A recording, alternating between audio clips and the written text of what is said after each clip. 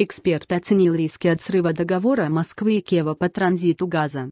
России действительно необходимо подписать с Украиной новый контракт о транзите газа, поскольку без него риски сбоя транзита российского газа в Европу предстоящей зимой возрастут до критического уровня, рассказал в беседе с «Известиями» заместитель генерального директора по газовым проектам Фонда национальной энергетической безопасности Алексей Гривач.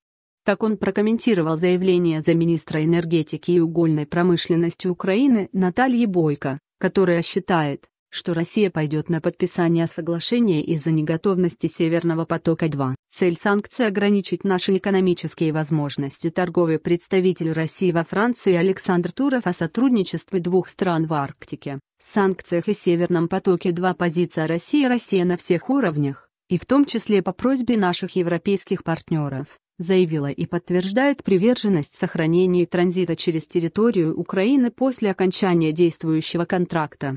Вопрос в условиях соглашения.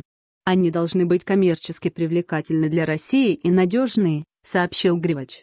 По его словам, с уверенностью сказать, что договор будет заключен, сейчас нельзя, поскольку переговоры предстоят сложные, с многочисленными ограничениями с обеих сторон, а времени для их достижения и имплементации осталось мало.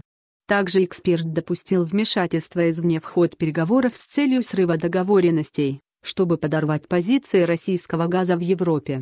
Будущий Северного потока-2 Северный поток-2 должен быть достроен и запущен в этом году, считает заместитель генерального директора по газовым проектам Фонда национальной энергетической безопасности. По нашим оценкам, он не закроет все потребности в Европе в российском газе даже после выхода на проектную мощность, а это произойдет не одномоментно, сказал Гривач.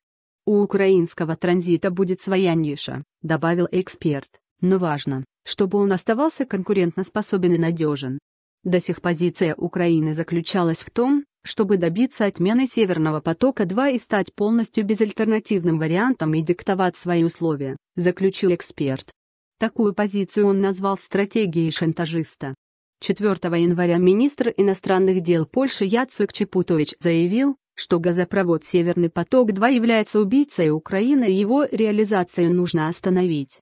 По словам главы польского внешнеполитического ведомства, если транзит российского газа через Украину снизится, то страна потеряет не только значительный доход, но и в первую очередь гарантию защиты от дальнейшей российской агрессии.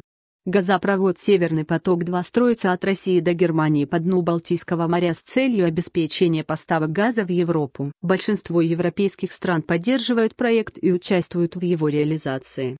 США неоднократно выражали недовольство строительством газопровода и требовали от Европы отказаться от него. Вашингтон не скрывает, что планирует продавать европейским странам свой сжиженный природный газ.